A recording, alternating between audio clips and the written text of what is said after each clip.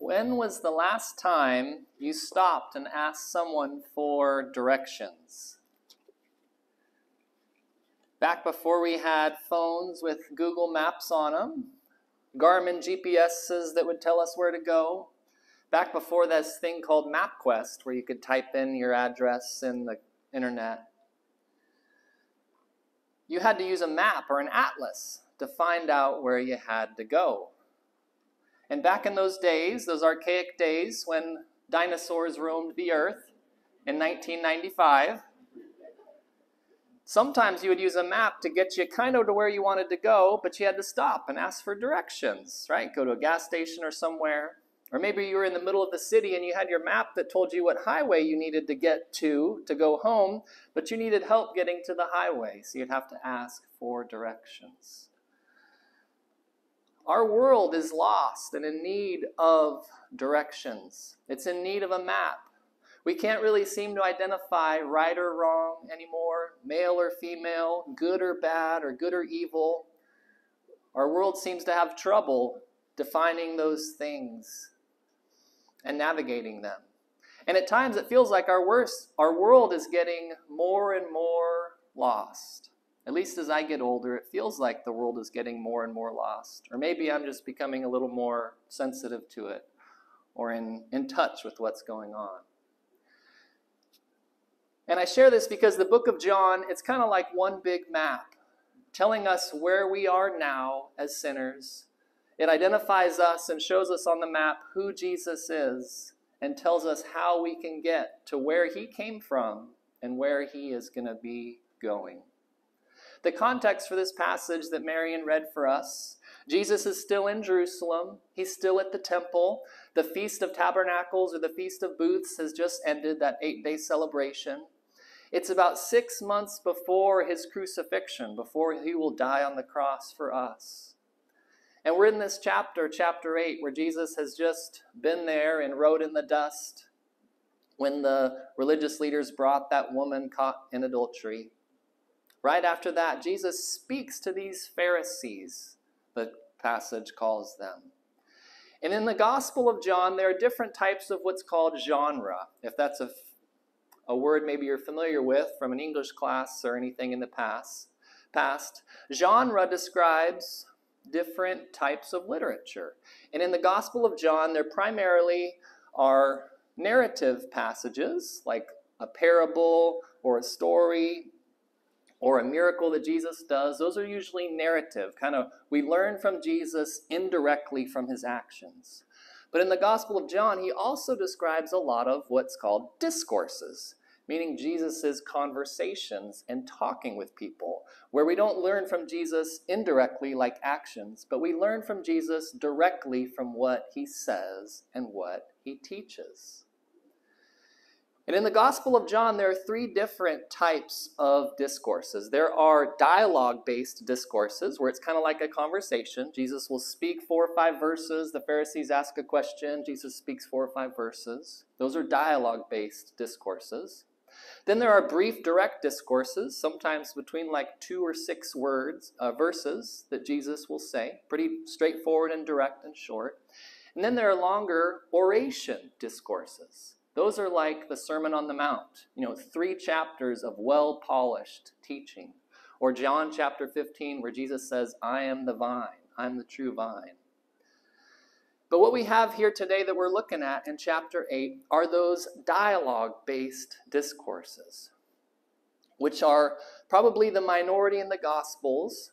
They're longer. They usually involve interaction between a group and Jesus. And they're also sometimes harder to follow because there's sometimes this kind of one topic that Jesus is focusing on. But because it's a conversation, he sometimes kind of jumps around based on the questions they ask and sometimes how he doesn't even answer the questions they ask. And that's what we see here today in verses 12 through 30. In chapter 8 of John, is this dialogue discourse that Jesus is having with the Pharisees here at the temple in Jerusalem. And if you have the sermon outlined there, you'll see that first verse talks about Jesus as the light. That's kind of that first talk that Jesus gives. Then he talks to them about the law. That's the second discourse. And then he talks to them about life for the final 10 verses. So we'll go through that today together. And Jesus starts out by saying in verse 12, it says, Jesus spoke to them again, saying, I am the light of the world. He who follows me will not walk in darkness, but will have the light of life. Now, John, he liked the number 7. In this book, there are 7 miracles that John describes. There are 7 disciples that he names. We know there's 12 disciples, but he only gives us the name of 7 of them. There are 7 long discourses, and this is one of those discourses. And there are 7 I am statements in the book. And this is the second I am statement that John gives us about Jesus, where Jesus says, I am the light of the world. And earlier in this chapter, in verse 2, we learn that Jesus goes to the temple early in the morning. So if we can imagine ourselves, we're at the temple with Jesus. We sit down to listen to him teaching there. And maybe we're facing somewhat towards the east, and we can see Jesus talking. And he says, I am the light of the world. To which we kind of see that sun maybe to one side or the other, glaring through into the temple. And the sun, see, it's the center of the universe. It's the source of life, and it's the source of light. When Jesus says he's the light of the world, he's placing himself in the role of the sun that these people would have understood. That Jesus, he's the center of the universe, that he's the source of light, and that he is the source of life to them. He's not just a light, he is the light. And this is something that people probably would have connected to God. In Malachi 4:2 it says, but for you who fear my name, the Son of Righteousness will rise with healing in its wings, and you will go forth and skip about. John writes in his letter, 1 John 1:5, he says, this is the message we have heard from him and announced to you. God is light, and in him there is no darkness at all. See, light bears witness to itself, and it tells you that it's there. And here is Jesus, the one God in the flesh, right in front of them, saying, I am light. And he tells these followers, these people learning from him, that he is the light of the world. And in Matthew, we learn that Jesus calls his followers also. He calls them the light of the world as well. But see, that light is reflected off of him. When it says, he who follows me, there in verse 12, John records Jesus' words using the present active participle, meaning that it's something that we continually, actively participate in, that we are his followers. So Jesus is light that illuminates the dark world, and his followers, we should be reflections of that light. There's much good that's come out of the light of Christians. A lot of our modern hospitals were started by Christian doctors and nurses or Christian philanthropists that funded them and started those hospitals. There are food banks, there are pregnancy resource centers, adoption agencies that are all based on Christians wanting to love others and show that light to others. We even have a missionary that we support, Janet Nickel, that works in another country trying to prevent human trafficking, another way that we show light to others. When we have folks that are in the hospital and are in a nursing home, we try to go to them to love them and encourage them. But when we do that, it's also light that shines to the other people that see us coming. This week, as I was working on this message, I thought about Marcy and her time at Columbia Crest and all the people that have told me they had gone to visit her. How Dave and Connie would go see her regularly. Judy would go see her. Wendy and Adam had gone there and sung, as she shared. Ruth Ann used to go there, and Shirley and Stephanie used to go there. And I'm sure there's others that used to go visit her that I didn't name because I forgot or didn't know. And I hope, as I was thinking about this last night, going through this list, I hope she was the most popular person at that place. Because I know I would go regularly, and I didn't really see other people getting a visitor. But I hope we were there showing love to her, and being a light to the other residents and the nurses and workers, that when you're part of a believing family, part of a church, that this is what we do for each other. And through that, we've even developed relationships with a few of the other folks she lived with and are in contact now. So Jesus is that light, and we reflect that light to others through our actions. When you see the moon at night, sometimes we can see all of it, sometimes we can't see some of it, but there's some of those nights where you can see half the moon, right? Where it's dark where we're at. You look up and you see the moon, and one half is illuminated from the sun coming from this side. And when I was in astrology class in college, we had an astrology professor at this tiny little school I was attending from Oxford University. It was interesting. All the way from London, this guy that would teach astrology. And I remember I was asking him about how the light works, because sometimes you can see the light on the sun, you can see the light from the sun on the moon, but sometimes, even though the other half of the moon is dark, you can still kind of see the silhouette. Have you ever noticed that? The sun's not directly on it. And I remember in that class, us asking him, how is it you can see the dark side of the moon? And he said, this is what happens. The light shines from the sun, it hits the moon, and then it reflects that light to earth, which is why we can see that half. But then some of that light also reflects back from the earth, back up to that dark side of the moon, and that's why you can sometimes see that little silhouette of the dark side of the moon. And for some of us, we are pretty strong in our walk with Jesus. We've got a strong faith. We know the Bible. We can put out a lot of light, like that half of the moon that gets direct sunlight. But some of us, maybe we're busier. We have 4 kids and 2 jobs, and we just have a little light that we can give to others. But that's okay. What's important is that we're reflecting that light in the world. No matter how much of it we can or can't reflect, we're supposed to do that. So Jesus talks about light, but the Pharisees, they start talking about law. They kind of change the subject right away. They can't see the grace and the truth that's standing right in front of them. They can only see the law which they know. N.T. Wright, which is he's an Anglican priest from London, he says, this chapter highlights the problem which runs through the whole chapter. Israel was supposed to be the light of the world, but Israel was providing only darkness. If Jesus was now shining the true light into that darkness, there could only be one result, a head-on clash. And that's what we find here with the Pharisees. And they bring up the law, starting in verse 13. So the Pharisees said to him, responding to him as he says he's the light, you are testifying about yourself. Your testimony is not true.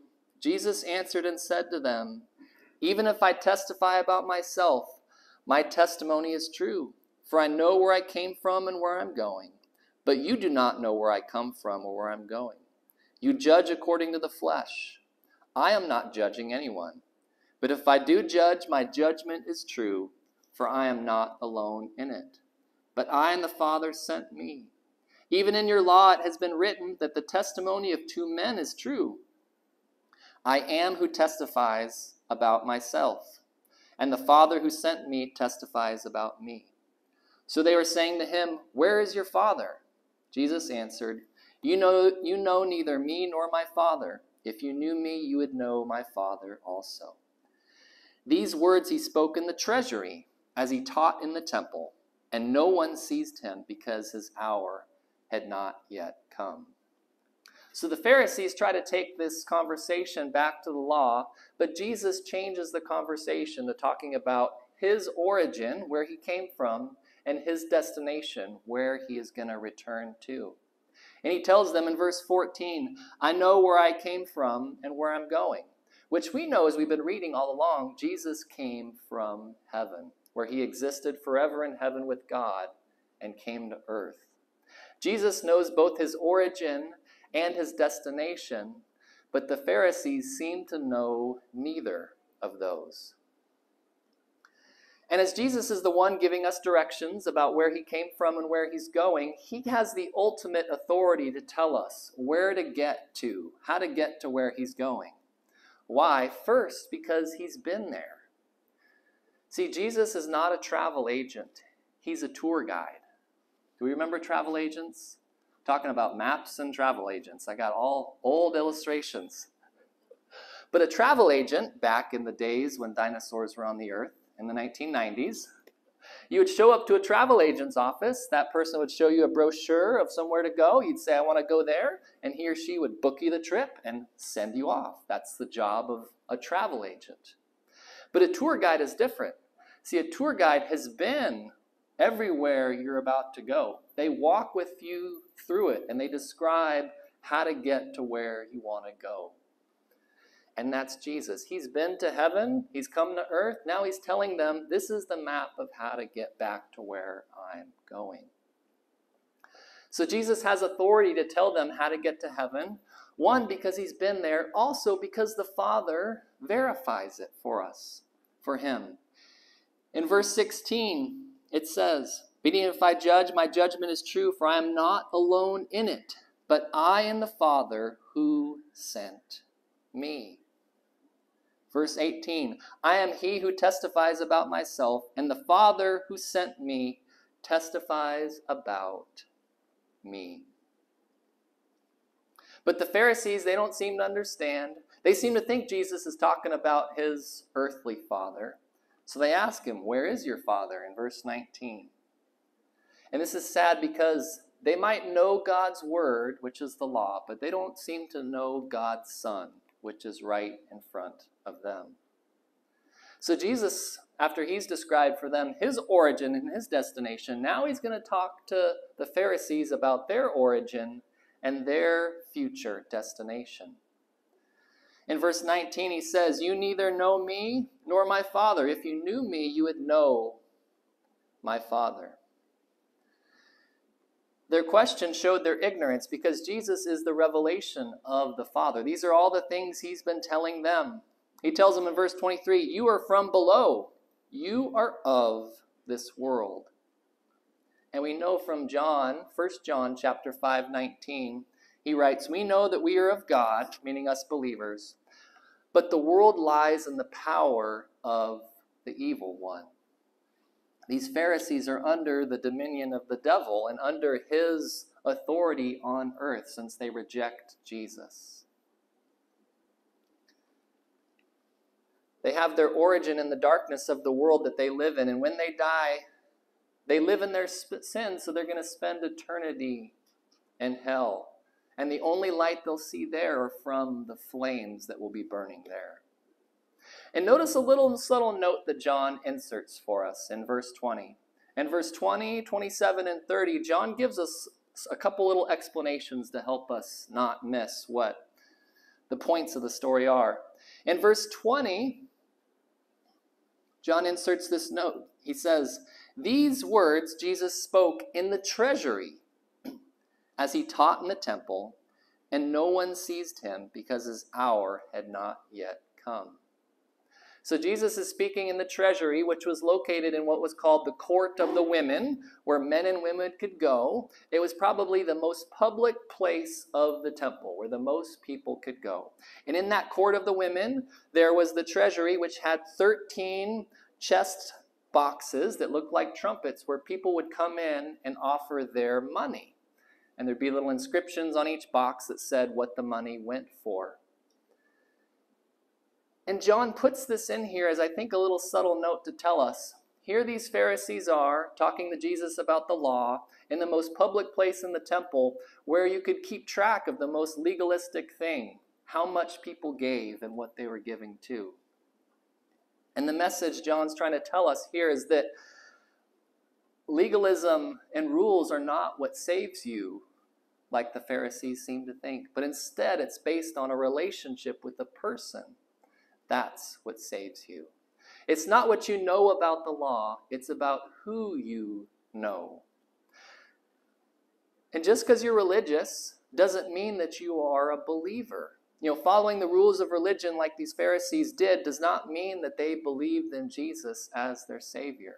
And I say that because I know some people have been deeply hurt by folks that were more interested in following a set of rules than they were in helping people develop and cultivate a relationship with Jesus. And if it hasn't been us, I know we know other people that have been hurt in that way. See, Christianity is not about rules, it's about a relationship. It's not what we know about the law or the Bible, it's who we know and have a relationship with and who we believe in. Jesus doesn't give us a bullet point list of things to do in order to get saved. He gives us an invitation to spend time with him and get to know him for salvation. So this transition occurs between Jesus talking about first the light and then the Pharisees talking about the law, to a transition talking about life. And notice two maps with directions Jesus has given them. They can follow the road of sin that leads to death, Jesus describes for them, or they can follow the road of faith that leads to life. Marion's translation said faith, mine says believe, kind of synonyms, faith and belief.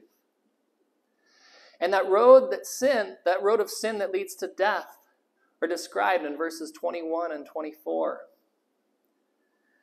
Jesus says, I go away and you'll seek me, and you will die in your sins. Verse 21.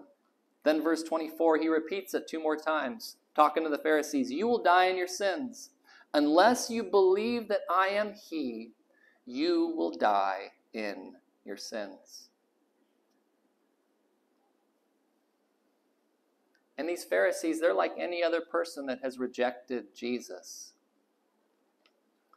Romans 3:23 tells us, for all have sinned and fall short of the glory of God. That's why we need to place our faith in Jesus for salvation. We all kind of start out at that same place, sinful from birth, but it's through our faith in Jesus. And these Pharisees, even though they know lots about the law and they try to do the right things, they've rejected that one that has come to take away their sins. And because they live in that sin, they're going to die in sin. But Jesus also describes this road of faith that leads to life. He gives them these two maps, that road of sin that leads to death, or that road of faith that leads to life. And that road of faith that leads to life is based on Jesus being God. Notice in verse 24 near the end, it says, I am he. And then in verse 28, he repeats it, I am he.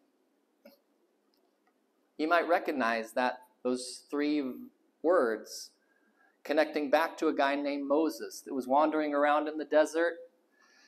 And God appears to Moses in the desert through a burning bush. And one of the things that God says to Moses, I am who I am. Jesus is talking to these Pharisees in language they would understand. They wouldn't have missed the fact he says, I am he. I am he. He's given them a map that they can interpret and they can follow. See, Jesus came to redeem man and to reveal God to man. And this statement combines their past understanding of who God was with the future description of what God will do. See, that road of faith that leads to life, it's based on Jesus being God, but it's also based on Jesus being sacrificed for them. We see a prediction of Jesus' death on the cross. In verse 28, the very beginning, it says, when you lift up the Son of Man, you will know that I am he. This prediction, future prediction of Jesus being lifted up on a cross and dying on their behalf. So that road of faith that leads to life, it's based on Jesus being God. It's based on Jesus being sacrificed for our sins. But it's also based on who we place our faith in. John's emphasis on faith in Christ and salvation is seen in this passage as well as throughout our entire book. He told them in verse 24, you will die in your sins unless you believe that I am he. And then at the very end, verse 30, John gives another one of those explanations, kind of helping us make sense of what's going on. He says, many came to believe in Jesus. That's the road of faith that leads to life. It's based on Jesus being God. It's based on Jesus being sacrificed, and it's based on our faith in him. And notice in verse 29, that road of faith that leads to life, it will not always be easy. There'll be heartaches and troubles. Some of us are even going to be, bearing light for Jesus, and bad things are going to happen. Loved ones might pass away unexpectedly. We might lose our jobs and have financial troubles. But in verse 29, Jesus says, "He who sent me is with me. He has not left me alone." Right after he talks about how he'll be crucified for them. Just as God the Father was with Jesus and didn't leave him, he won't leave us either as we're trying to walk that road of faith that leads to life.